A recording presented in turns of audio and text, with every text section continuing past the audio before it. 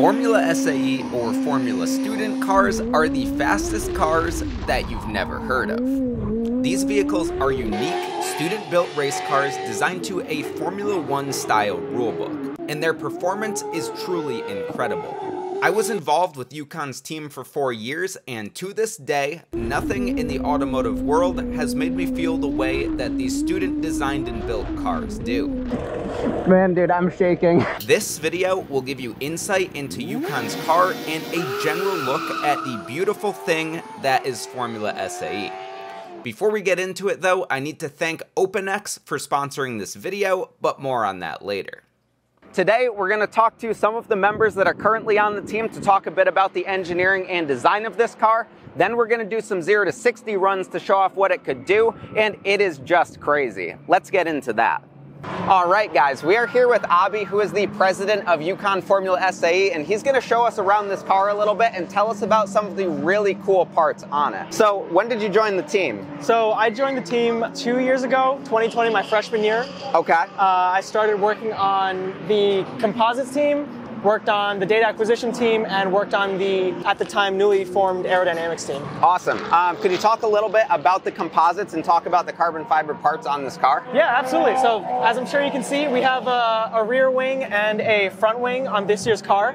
All of the composite parts are modeled in CAD, and we run simulations on them in a CFD software. We optimize all the geometries, and then we spend a lot of time making really smooth and well-finished molds, so we can get nice looking parts just like these that make a lot of downforce. What about the frame? Is that all designed in CAD, and how's that made? Yeah, absolutely. So we basically start out with a bunch of just 2D lines and a huge rule book.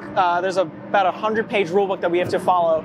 There are rules in terms of the size of the frame, what tubes we use, where they can go. So we work with all the different systems on the car and try to make sure everything can be packaged in there. Once we have that, we extrude the tubes in CAD.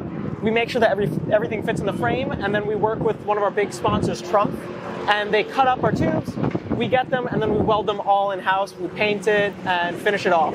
Awesome. And then final product. Obviously, there are a lot of sub-teams and a lot of people involved with this. Would you say that this is one of the best learning experiences you've had? It's the best learning experience anyone can get on a college campus.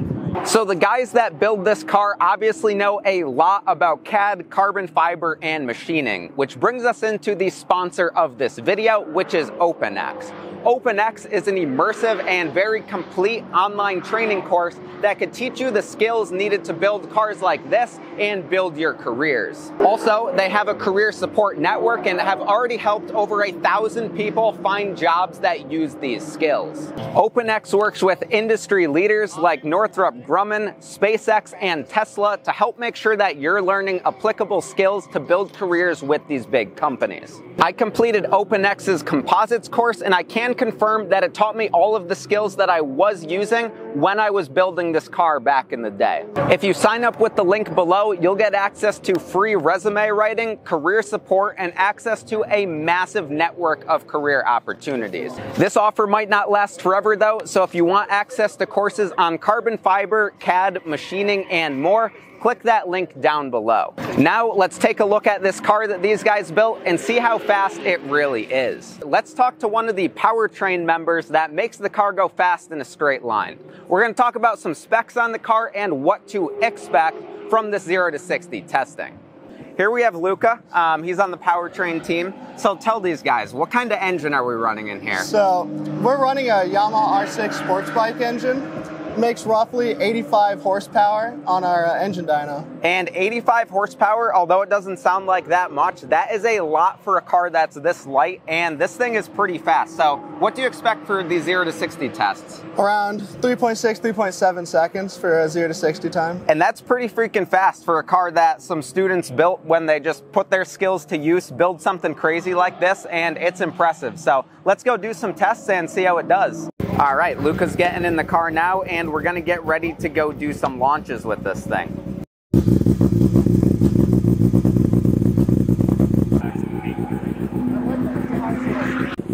All right, here we go for the first launch here.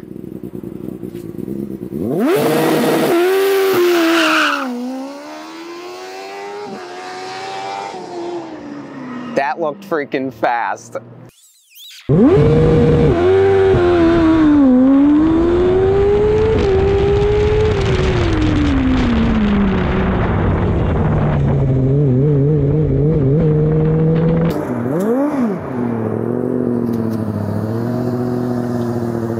That looked freaking fast.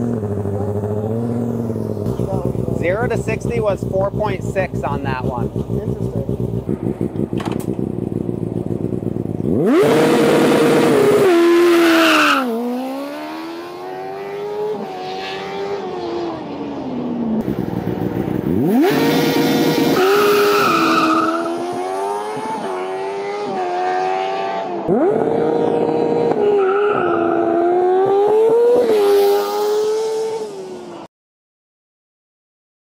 Based on our ECU and our data logger, we were running about a 3.49 second 0 to 60. So this car is no joke. This thing is really freaking fast. As an alumni, I get to come back and drive this car on Team Drive Day, and it's like nothing else. I'll play a clip of that right now.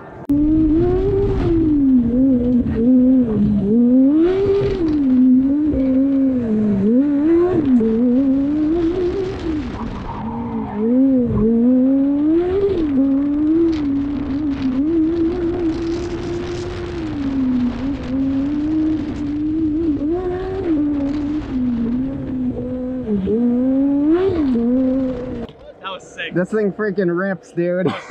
Bro, I love watching you drive. Man. It's so beautiful. I miss this thing. You look good. Yeah, that was super fun. For not driving something this fast, I think I did all right. So when I was done driving this car last time, I was literally sitting in the car shaking because it is such an intense experience and it is such a fast car that it's really undescribable. Man, dude, I'm shaking. If you ever get the opportunity to work on a team like this, definitely do it. If you're young and you're looking at going to school, pick one that has a really nice program like this because it is just absolutely great. And I really do mean that. The learning experience that you get and the friendships that you build are unmatched. And if you're cut out for it, the experience of driving these cars in competition is truly insane. I will never forget doing over 70 miles an hour in one of these cars just a few inches off the ground in Michigan, or winning an autocross with the fastest time of the day simply because these cars are so capable. There's truly nothing like it, and to me, Formula SAE has been peak automotive fun and a truly invaluable experience. Again, huge thank you to UConn Formula SAE for letting me film this video, and thank you to OpenX for creating the opportunity for all people to learn the skills needed to build cars like this and build careers. I hope you stick around for the next one.